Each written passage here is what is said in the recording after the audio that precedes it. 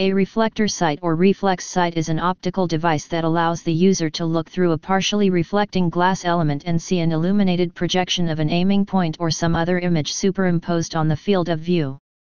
These sights work on the simple optical principle that anything at the focus of a lens or curved mirror, such as an illuminated reticle, will look like it is sitting in front of the viewer at infinity.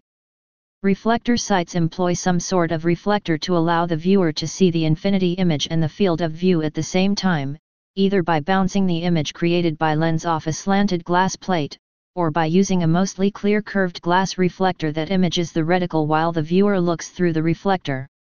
Since the reticle is at infinity, it stays in alignment with the device the sight is attached to regardless of the viewer's eye position, removing most of the parallax and other sighting errors found in simple sighting devices.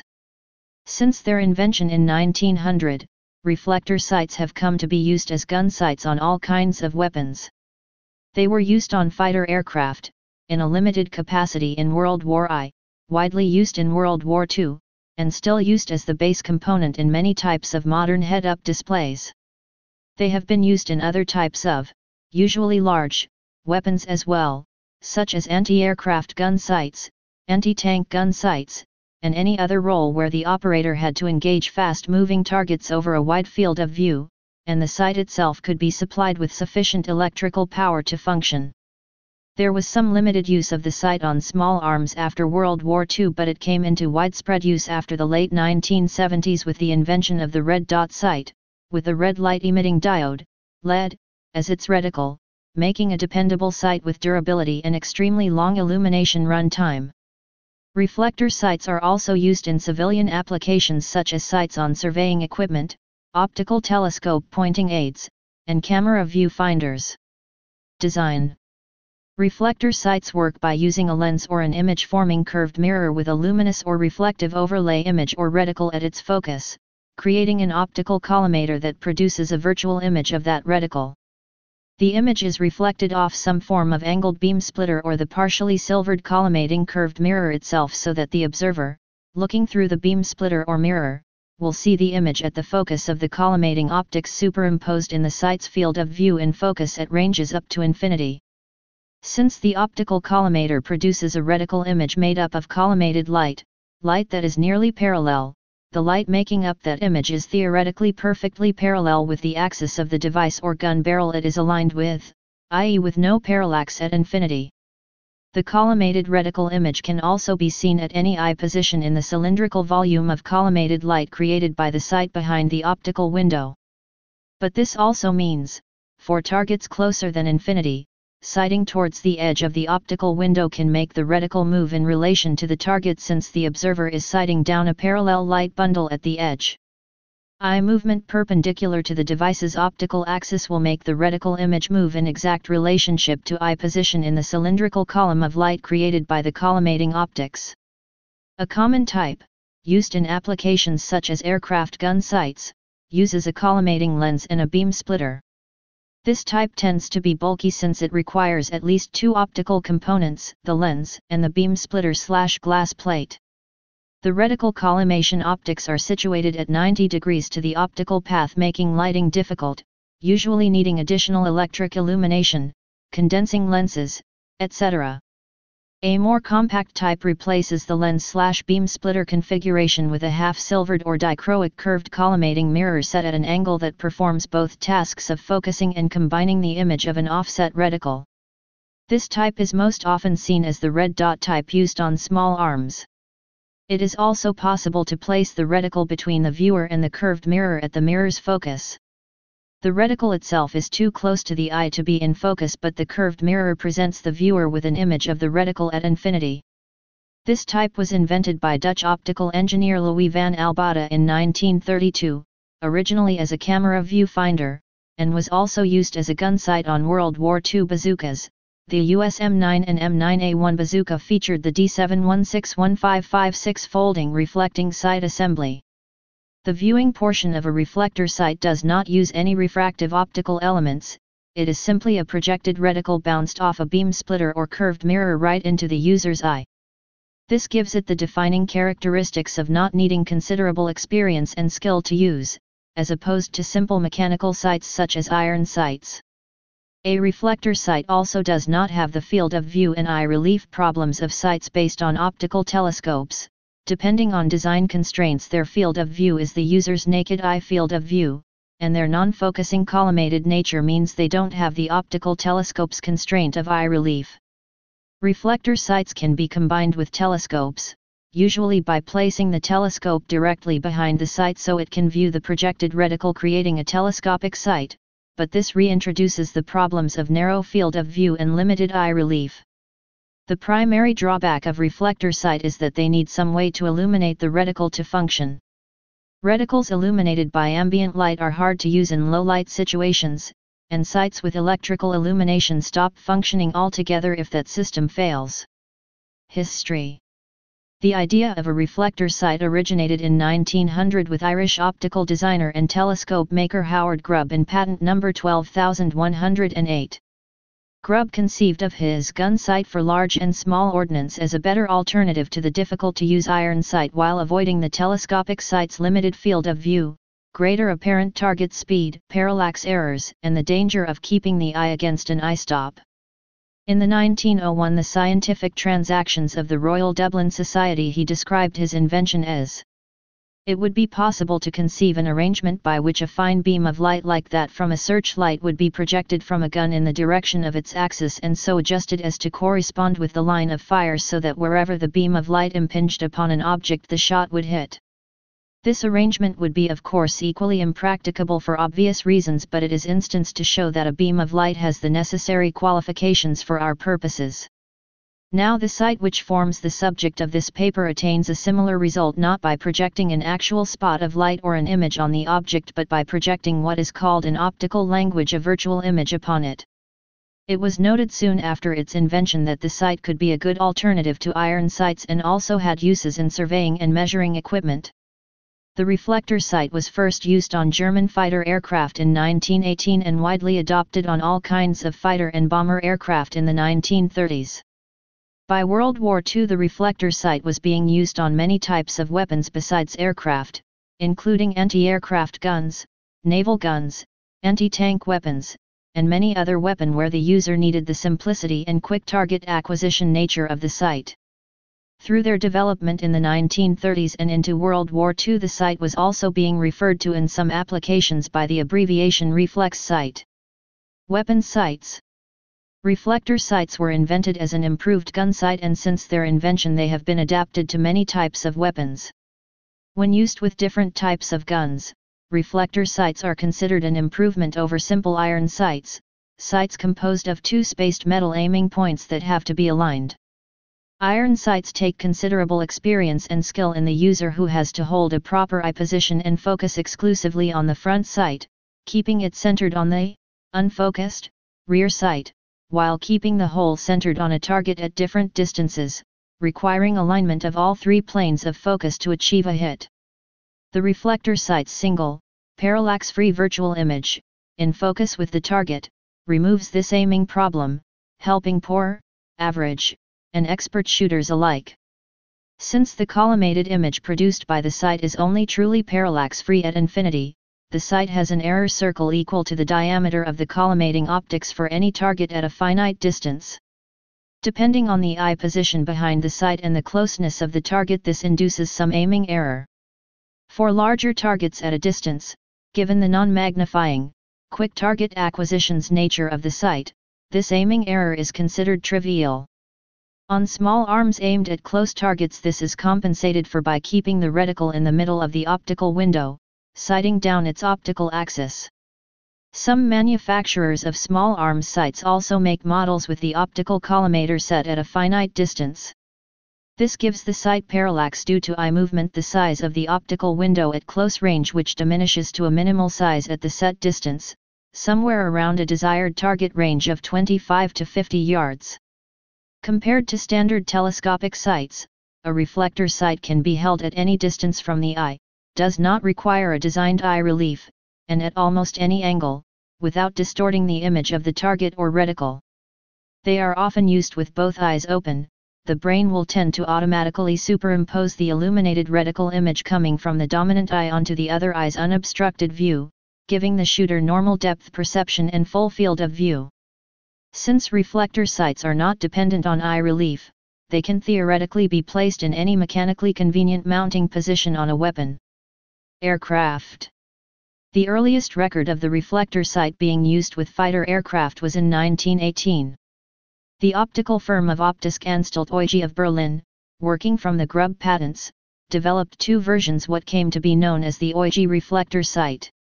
Both used a 45-degree angle glass beam splitter and electrical illumination and were used to aim the plane's machine guns.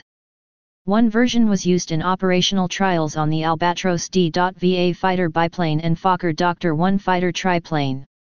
There was some interest in this sight after World War I, but reflector sights in general were not widely adopted for fighter and bomber aircraft until the 1930s, first by the French, then by most other major air forces. These sights were not only used for aiming fighter aircraft, they were used with aircraft defensive guns and in bomb sights. Reflector sights as aircraft gun sights have many advantages. The pilot/gunner need not position their head to align the sight line precisely as they did in two-point mechanical sights. Head position is only limited to that determined by the optics in the collimator, mostly by the diameter of the collimator lens. The sight does not interfere with the overall view, particularly when the collimator light is turned off. Both eyes may be used simultaneously for sighting. The optical nature of the reflector sight meant it was possible to feed other information into field of view, such as modifications of the aiming point due to deflection determined by input from a gyroscope. 1939 saw the development by the British of the first of these gyro gun sights, reflector sights adjusted by gyroscope for the aircraft's speed and rate of turn, enabling the display of a lead-adjusted sighting reticle that lagged the actual bore sight of the weapon, allowing the bore sight to lead the target in a turn by the proper amount for an effective strike. As reflector sight designs advanced after World War II, giving the pilot more and more information, they eventually evolved into the head-up display, HUD. The illuminated reticle was eventually replaced by a video screen at the focus of the collimating optics that not only gave a sighting point and information from a lead-finding computer and radar, but also various aircraft indicators, such as an artificial horizon, compass, altitude, and airspeed indicators, facilitating the visual tracking of targets or the transition from instrument to visual methods during landings. Firearms. The idea of attaching a reflector sight to a firearm has been around since its invention in 1900. Soon after World War II, models appeared for rifles and shotguns, including the Nidar shotgun sight, 1945, which used a curved semi-reflective mirror to reflect an ambient lit reticle, and the Gies electric gun sight, 1947, which had a battery-powered illuminated reticle. Later types included the Quick Point, 1970, and the Thompson Insta-sight. Both were beam splitter type reflector sights that used ambient light, illuminating a green crosshair in the Insta-sight, and a red plastic rod light pipe that produced a red aiming spot reticle in the Quick Point. The mid to late 1970s saw the introduction of what are usually referred to as red dot sights, a type that gives the user a simple bright red dot as an aiming point. The typical configuration for this sight is a compact curved mirror reflector design with a red light-emitting diode, LED, at its focus. Using in LED as a reticle is an innovation that greatly improves the reliability and general usefulness of the sight. There is no need for other optical elements to focus light behind a reticle. The mirror can use a dichroic coating to reflect just the red spectrum, passing through most other light, and the LED itself is solid state and consumes very little power, allowing battery-powered sights to run for hundreds and even tens of thousands of hours. Reflector sights for military firearms, usually referred to as reflex sights, took a long time to be adopted. The U.S. House Committee on Armed Services noted as far back as 1975 on the suitability of the use of reflex sight for the M16, but the U.S. military did not widely introduce reflector sights until the early 2000s with the AIM-Pwang COMPM2 red dot sight, designated the M68 close combat optic. Reticle types. Many reticle illumination and pattern options are available. Common light sources used in firearm reflector sights include battery-powered lights, fiber optic light collectors, and even tritium capsules. Some sights are specifically designed to be visible when viewed through night vision devices. The color of a sight reticle is often red or amber for visibility against most backgrounds. Some sights use a chevron or triangular pattern instead, to aid precision aiming and range estimation, and still others provide selectable patterns. Sights that use dot reticles are almost invariably measured in minutes of arc, sometimes called minutes of angle or MOA. MOA is a convenient measure for shooters using English units, since 1 MOA subtends approximately 1 inch, 25 mm, at a distance of 100 yards, 91 m, which makes MOA a handy unit to use in ballistics. The 5 MOA, 1.5 milliradian, dot is small enough not to obscure most targets, and large enough to quickly acquire a proper sight picture. For many types of action shooting, a larger dot has traditionally been preferred. 7, 10, 15, or even 20 MOA, 2, 3, 4.5, or 6 mil, have been used. Often these will be combined with horizontal and slash or vertical lines to provide a level reference. Most sights have either active or passive adjustments for the reticle brightness, which help the shooter adapt to different lighting conditions. A very dim reticle will help prevent loss of night vision in low light conditions, while a brighter reticle will display more clearly in full sunlight. Configurations. Modern optical reflector sights designed for firearms and other uses fall into two housing configurations, tubed and open. Tube sights look similar to standard telescopic sights, with a cylindrical tube containing the optics. Many tube sights offer the option of interchangeable filters, such as polarizing or haze-reducing filters, glare-reducing sunshades, and conveniently protective flip-up lens covers. Open sights, also known as mini reflex sights and mini red dots, take advantage of the fact that the reflector sight's only optical element, the optical window, doesn't need any housing at all. This configuration consists of a base with just the necessary reflective surface for collimating the reticle mounted on it. Due to their diminished profile, open sights do not usually accommodate filters and other accessory options typically supported by tube designs. Other uses. Reflector sights have been used over the years in nautical navigation devices and surveying equipment. Albada type sights were used on early large format cameras, point and shoot type cameras, and on simple disposable cameras. These sights are also used on astronomical telescopes as finder scopes, to help aim the telescope at the desired object. There are many commercial models, the first of which was the Telrad, invented by amateur astronomer Steve Kuefeld in the late 1970s.